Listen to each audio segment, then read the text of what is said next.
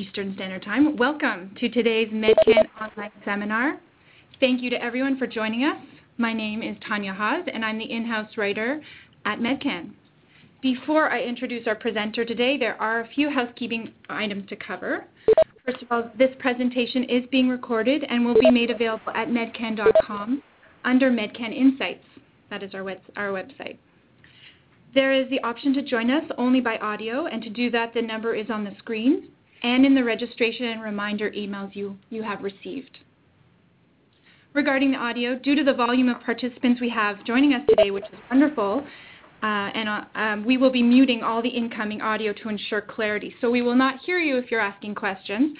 However, if you do have questions throughout the presentation, and we do encourage you to ask questions, please check out your screen, and you can see in the bottom left-hand corner, this area right circled here in red, that is where you can put in your questions.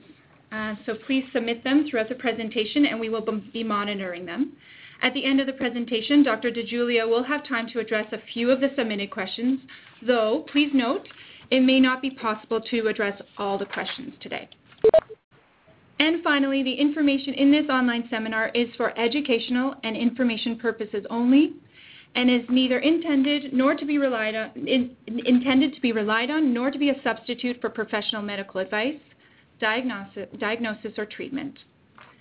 Now, with all that being said, I am honored and excited to introduce our presenter today. Gina Di Giulio obtained her doctorate in psychology at the University of Ottawa and earned a master's in law with a health specialization from Osgoode Hall. Past professional appointments include clinical psychologist at the Royal Ottawa Mental Health Centre, lecturer in the undergraduate and graduate programs at the University of Ottawa, research fellowships at the University of Ottawa and adjunct teaching faculty at Queen's University, clinical psychologist in the outpatient mental health program at Markham Stouffville Hospital, as well as clinical practicum supervisor at York University. Here at Medcan, Dr. Di Giulio is the director of psychology. In her clinical practice, she sees clients for a wide range of conditions, including stress and anxiety, depression, and relationships counseling. She is often consulted on individual counseling, organizational psychology, as well as corporate wellness programs. Dr. Di Giulio, over to you. Thank you, Tanya. It's a pleasure to present today's Medcan Online Seminar. So today's presentation is called Managing Mindfulness in Your Daily Life. And one of the reasons why we're discussing this topic today is because mindfulness is rapidly emerging as being one of the most effective ways to manage stress. The number of Canadians reporting stress is rapidly increasing, and the rates are rising significantly every year, which is concerning. Mindfulness can be an easy way for people to incorporate stress management techniques into their daily lives. So today we will discuss how to practice mindfulness as a stress management technique, but before we do, we'll discuss what stress actually is. So we'll review the 3 stages of stress, the signs and symptoms at each stage, the impact of sustained stress on health, stress management and self-care, and how to build resilience using mindfulness meditation. Okay, so what exactly is stress? We use this word all the time to describe how we're feeling, but what actually is it? So stress is a response to a change in the environment, and it can be either mental or physical, and it can be healthy versus unhealthy. So not all stress is bad. Okay, so some examples of healthy stress would be something that leads to improved performance. Okay. So think about an athlete who relies on intense workouts to improve their bodily functions in order to go faster or run farther or throw more accurately. So the workout itself is a change in the environment, and the body hopefully responds to the workout by building more muscle mass or making the cardiovascular system work more efficiently, etc. So this type of stress can be labeled as good stress because it leads to a good outcome. Okay, unhealthy stress, on the other hand, leads to negative consequences. So stress in and of itself is not a problem on its own, but it's how you cope with it that matters. Okay, so the 3 stages of stress that we will review next are the alarm stage, resistance stage, and exhaustion stage. So stage 1 is the alarm stage. So this is your body saying to you, uh-oh, something is wrong. Something is going on, and I don't like it. Okay, this is also known as the fight, flight, or freeze response. So stage 1, or the alarm response, is a natural alarm system that we all have. Okay, and this can be very helpful if it's activated in the appropriate circumstances. So this is activated when there is the perception of a perceived threat in the environment or something dangerous in the environment. And a surge of hormones rushes through our bodies, namely cortisol and adrenaline are released, and these fuel our body for a capacity for a response, or in other words, enhances our ability to respond to the stressor more efficiently. Blood pressure rises, our heart rate increases, we sweat, rapid breathing occurs, or more shallow breathing, and a greater blood flow is sent to the arms and legs. So all of these things actually help us to deal with or cope with the quote-unquote dangerous situation at hand. Okay, and once the threat is gone, then the body is meant to return to a normal, relaxed state. Okay, so now we move to stage 2. So if a stressful situation extends beyond about 2 to 4 weeks, then our bodies enter the resistance stage of stress. And here is when our bodies begin to pay a pretty heavy price for trying to keep up with the demands at hand, or trying to keep up with the stressors. So this stage is somewhat similar to the alarm stage, except that it's much longer. And in terms of what happens to the body, exactly the same thing happens as during the alarm stage, but sort of the hormones, adrenaline, cortisol, blood pressure, etc., they're still very high at this stage, but not as high as in the alarm stage. So they reduce somewhat, but they're still problematically high. Okay, so this stage happens if we don't find a way to cope with stress.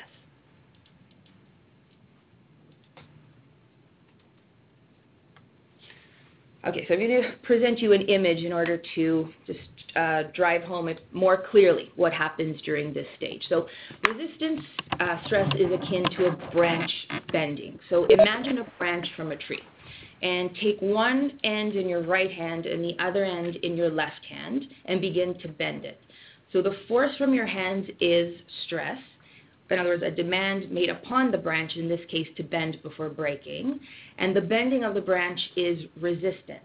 Okay, so during this phase, people can exhibit flexibility or adaptability to stress if they find a way of coping with the demands that are being placed upon them. But people can also fall prey to resistance if they don't adapt or cope, and this is when stress starts to really take a toll on our health. Okay, so at this stage, several negative consequences on our physical and mental health can occur.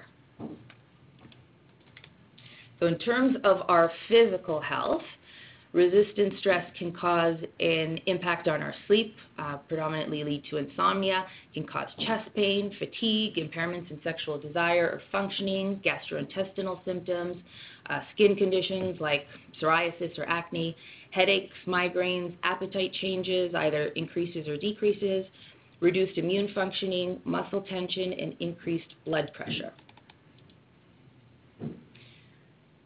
And resistance stress can also affect our mental health as well. So in terms of our mental health, it can cause irritability, anger, memory impairments, restlessness, decreased motivation, impaired focus and concentration. And mind you, all of these are also symptoms of depression and anxiety, okay, of which stress can be a major risk factor for developing.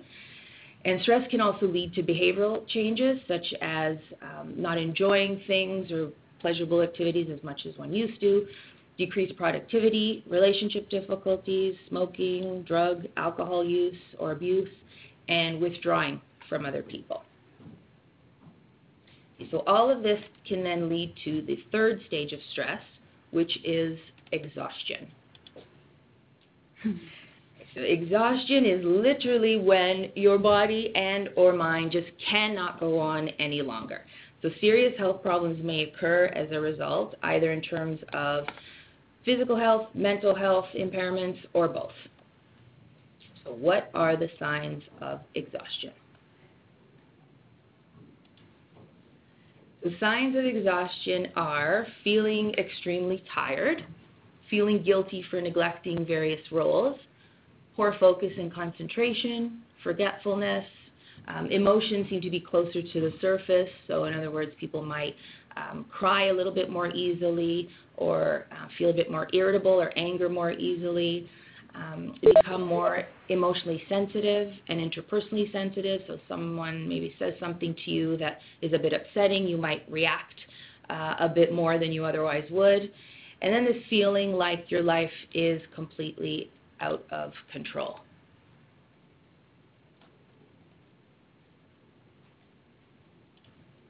Okay, so let's move on to discussing some stress management techniques then, things that you can do to cope with stress when you notice it appear.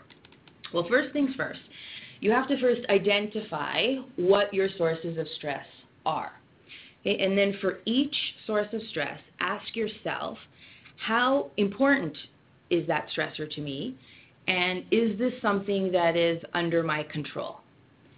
If the stressor is not important to you, but it's under your control, then let it go. Okay? If the stressor is not important to you and it's not under your control, then let it go as well, because it's literally not worth stressing about. Okay, so in other words, don't sweat the small stuff, especially if at the end of the day the stressor isn't all that important to you or not really consequential in terms of impact on your life. Now, on the other hand, if the stressor is important to you and it's something that is within your control, then address or do something about it. In other words, take action against the stressor. And if the stressor is important but it's not under your control, then you have to engage in stress management techniques in order to cope with the stressor that you can't change. So in other words, if you can't change the situation, then you have to change how you react to it. When a stressor is not within your control, this is when self-care becomes especially important. It's imperative, actually. It's one of the most important things that you can do in order to help cope with stress. And people often feel guilty when they engage in self-care activities. They either think that they're being indulgent or that they're selfish practices. And many times we focus on others first instead of ourselves, especially when we're really busy. It's common to hear, I'm so busy, I don't have time for myself. But self-care is helpful to other people as well, because you can't serve from an empty gas tank, and you can't actually be helpful to other people if you're not taking care of yourself first. Or you have to be sort of a best version of yourself in order to be helpful to others.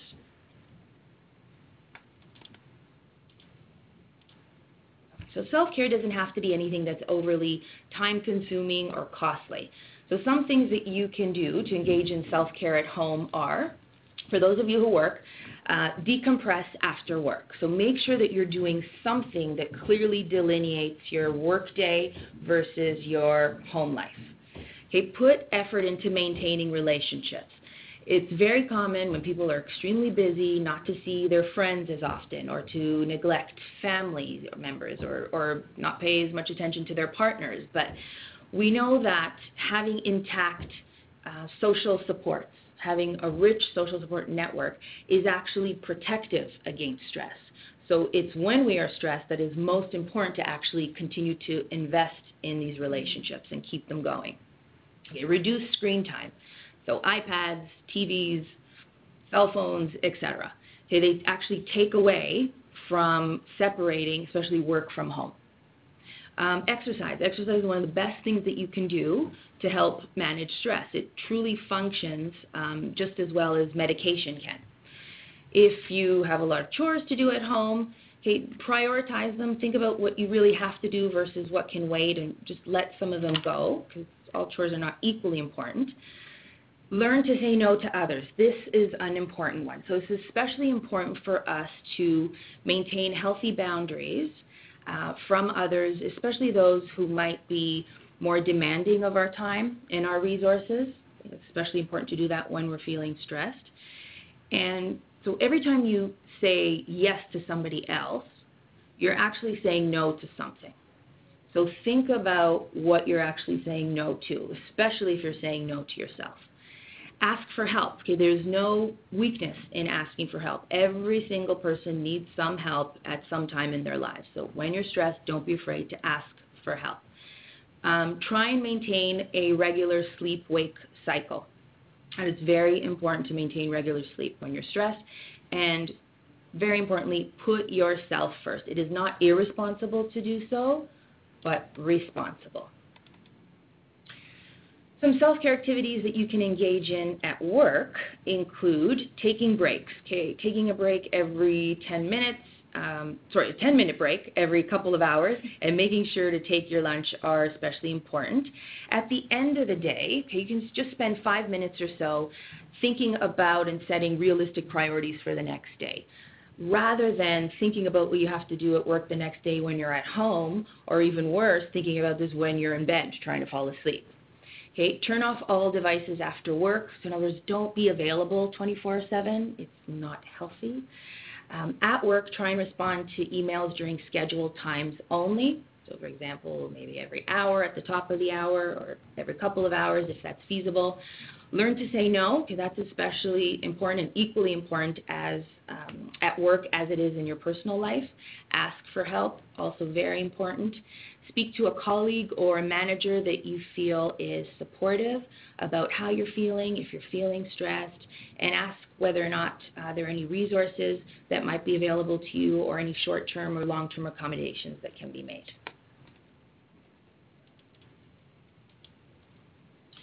Okay, everybody experiences stress from time to time. So stress is an inevitable part of life. Resilient people, however, experience stress, but they quickly bounce back. So they're like elastic bands that stretch, but then quickly return to their state before they were stretched. Okay, so let's look a bit more into resilience. So there are two empirically valid ways to build resilience. One is cognitive behavior therapy, otherwise known as CBT. Now, this is a specific type of therapy that focuses on changing problematic thought patterns or behaviors or responses to stress and stressors. It takes a problem-solving approach. It's a very action-oriented therapy, and it focuses on building resources. And another technique, empirically validated, is called mindfulness-based stress reduction, or otherwise known as MBSR. Okay, so what is MBSR? Well, there are different forms of mindfulness-based stress reduction strategies, but the most researched and studied is called mindfulness meditation. The focus of this particular type of meditation is for the individual to gain awareness about things that cause one stress, and to help build resilience or improve how one reacts to those causes when triggered. Okay, so what is mindfulness meditation more specifically about? It's about learning to attend to how one is feeling, both in terms of physical sensations, perceptions, mood states, thoughts, images, emotions, all of the above. So learning to attend to how you are feeling and bringing that feeling into conscious awareness, but without judgment. Okay, so it's awareness without judgment. And observation of symptoms is key, but again, without making any judgment or any evaluation about those symptoms. Okay, the focus is very much on the here and now. Okay, so when we're stressed, we may feel anxious or sad. Anxious thinking, if you think about it, it's anchored or tends to be anchored in the future, right? Because if you think about, well, anxious thinking or worries or all the what ifs, we're often thinking about things that haven't happened yet or might happen, right, etc. Depressed thinking, on the other hand, tends to be focused in the past, right? Depressed people tend to ruminate, for example, about things that they did or things they wish they could have done differently, or they feel guilty about past events, etc. So with both anxious and depressed thinking, the thinking is not anchored in the here and now. Right? So mindfulness meditation is a way of helping people to re-anchor their thinking to the present. And this is really important because if you think about it, the present is where we experience positive emotions more readily. In other words, it's where all the good stuff happens. And you can't experience pleasure or joy as much if your thinking is oriented in either the past or the present. The past, rather. Okay, so there are different types of mindfulness meditation practices. One is called mindfulness, and that is the practice that I just described, so being fully aware of what's going on in terms of how you're feeling without judgment. There's the body scan meditation. So this is where somebody is trained to pay attention to how they're feeling in terms of their physical sensations, literally from their head all the way down to their toes, to be fully aware of those physical sensations, again, without any judgment. And this particular type of practice can be really helpful to help people cope with pain or discomfort, and it helps people diagnosed with chronic illness to accept their pain better. Then we have progressive muscle relaxation, or PMR. This is where we learn to recognize when our muscles are tense and how to relax them as soon as we notice that they're tensing in the face of a stressor. Mindful eating is another practice, so that is really sort of attending to what you are eating, the textures, the flavors, as opposed to, for example, just chomping your food down, as many of us do when we're really busy or stressed, or not eating, as some people also do when they are coping with anxiety or stress. And then lastly, a technique called the mindfulness circle. So this type of meditation practice focuses more specifically on breathing and awareness of breathing, and teaches people to attend to their rhythm of breathing, and if they become distracted from that attention, to bring the attention back to noticing breathing, but again, without any judgment for having veered off course. Okay, so there are many benefits of mindfulness. So it builds resilience, as we just discussed, but it also stimulates creativity and specifically encourages divergent thinking. It helps with problem solving. So in other words, it helps people to do something about the situation at hand. It also heightens emotional intelligence, or helps people better regulate their emotions, helps increase patience and develop empathy towards others. It helps improve focus and concentration, helps to sort of cut out the noise that we have in our brain. Our brain is made up mostly of nonsense, really. About 80% of what we think about is nonsense, and our mind wanders about 50% of the time. So mindfulness meditation can really help to sort of weed out the nonsense and help discard unimportant information and focus on what actually really matters. Okay, some fascinating research is being conducted on the impact of mindfulness meditation on the brain. So I'd like to share some of that research with you now. So the amygdala, and for those of you who are following along on the slide, that's the red dot just in the sort of midbrain. Okay, the amygdala is the part of the brain that's responsible for our emotions, especially our basic primal ones like anxiety and fear. When we're stressed, the amygdala actually lights up, okay, and it activates neuronal pathways in the brain, and it signals to the brain that it is under stress, or it signals to the brain that it is scared or sad, and it sends these signals to other parts of the brain as well. Okay, so really sends those messages kind of far and wide in the brain. Mindfulness meditation does two things to the brain. One, it quiets the amygdala so that it doesn't light up as much or send those emotional messages to the rest of the brain. And number two, it strengthens and even creates new pathways from the amygdala to the front of the brain. So that's that larger arrow that you're seeing. Okay, and this is significant because the front of the brain is what psychologists call the seat of executive functioning. In other words, this is the area of the brain that's responsible for decision-making, judgment, focus, concentration. Okay, so in other words, these are all of the things that you need in order to take action against a stressor or to do something about it.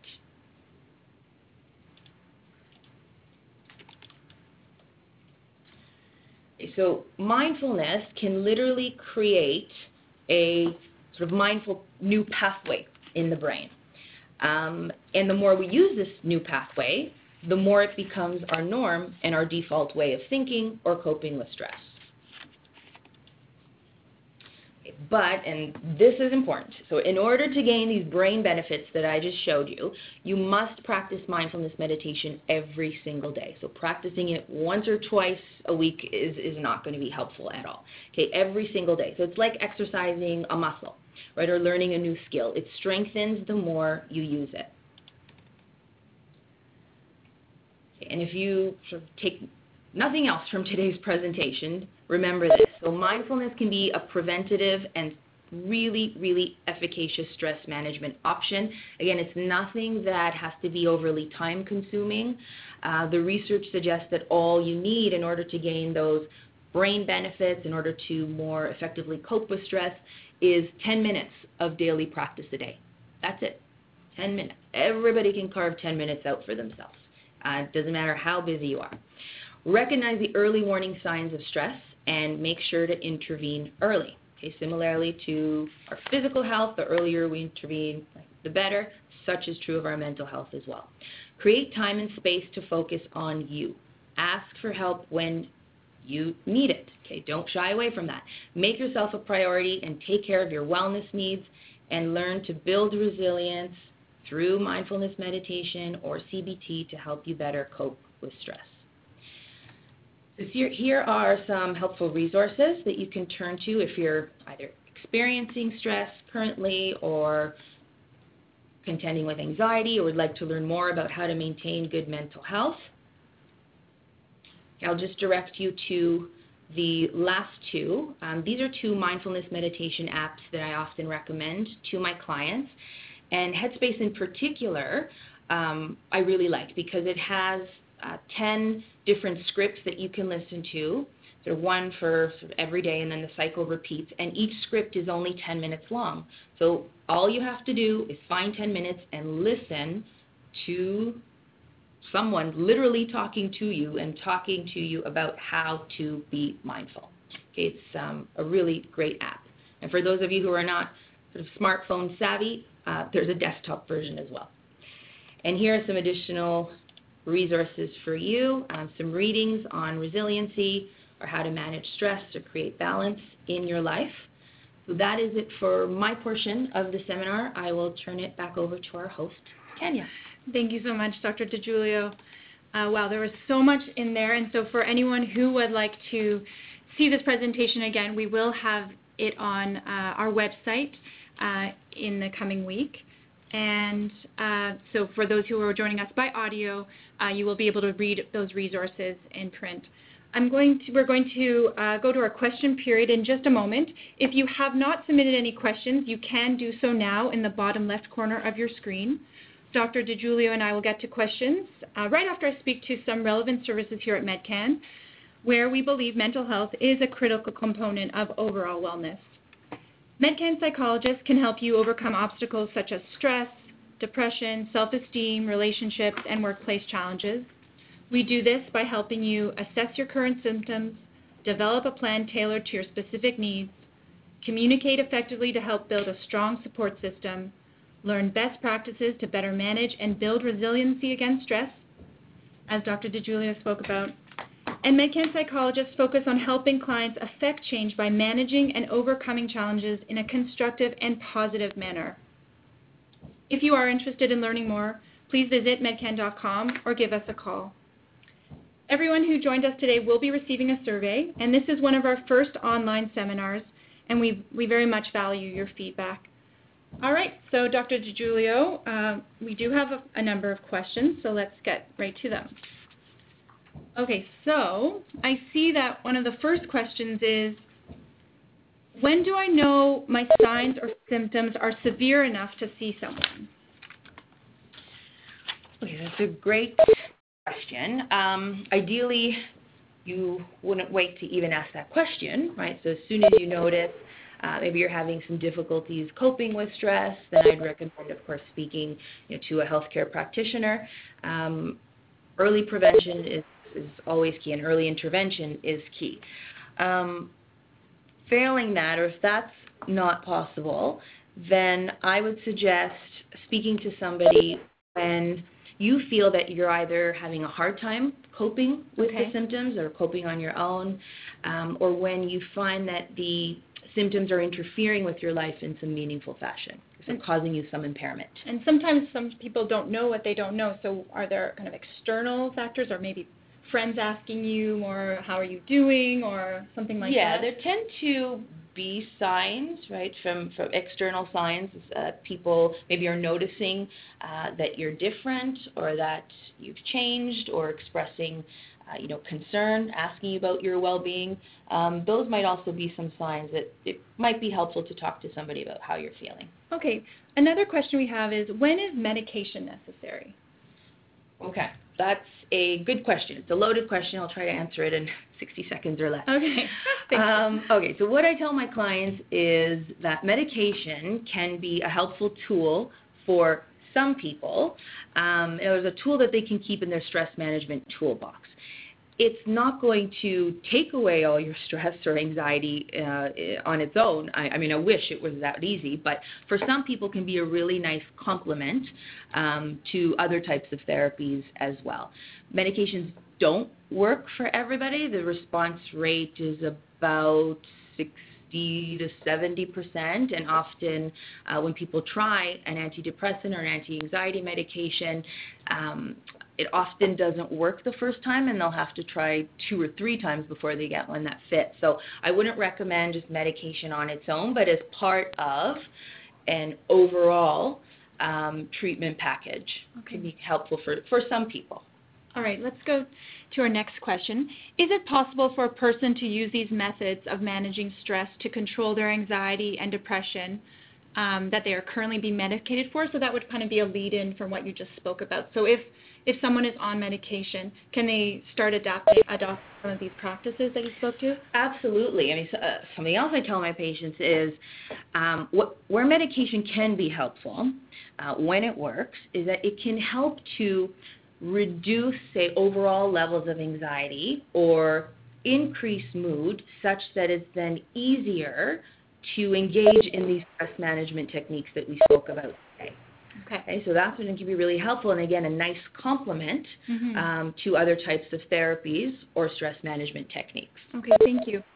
Now, someone is asking about this mindful circle you had mentioned as one of the types of mindfulness. Is this a group activity or is it an individual activity? What is it? No, I mean, there are mindful circles that happen in groups for sure. There's some centers in Toronto that do it, but no, this is something that you can do just completely on your own. Doesn't even have to be 10 minutes. It could be just 5 minutes. So you're just attending to how you are breathing. So notice if you're breathing more rapidly, if you're breathing softly. Okay, so the breath is used as a vehicle for helping the person to focus on the here and now. In this case, the here and now being how they're breathing. Okay. So it's definitely something you can do on your own.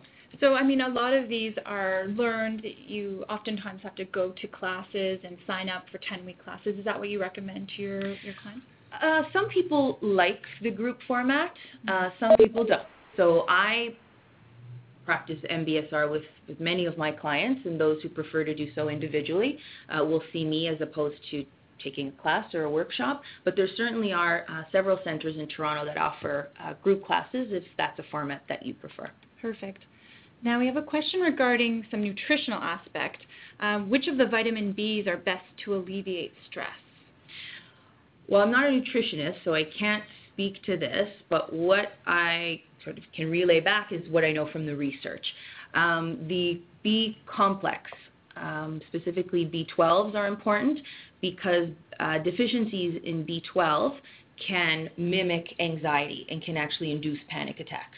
Okay, so for anxiety, the B12 is especially important to have checked to make sure that the levels are correct, because if decreased, yes, can mimic symptoms of anxiety. Okay, and I think we'll have to wrap up shortly, but here's another question. To what degree is MBSR or other stress techniques being brought into workplaces? Okay, so increasingly, MBSR is being brought into workplaces more and more. There's just a greater awareness about mindfulness-based reduction strategies, and it's interestingly, some really innovative things are being done in the corporate world in terms of using these strategies and these techniques. Harvard Business Review recently published an article on how MBSR can be very helpful for executives, and they've sort of listed several companies, this is, mind you, in the United States, that are now using and training their executives on these practices because then they're able to be more resilient, deal with stress better, be more empathic towards their employees. Interestingly, in the United States, MBSR is also being used to train military personnel. So it's being used increasingly more and more in various environments as awareness about it increases. Well, thank you so much, Dr. Di Giulio. This has been an incredibly educational and inspiring experience. I want to thank everyone who joined us today, and please be sure to check out medcan.com for this and other opportunities. Thank you, and have a good night.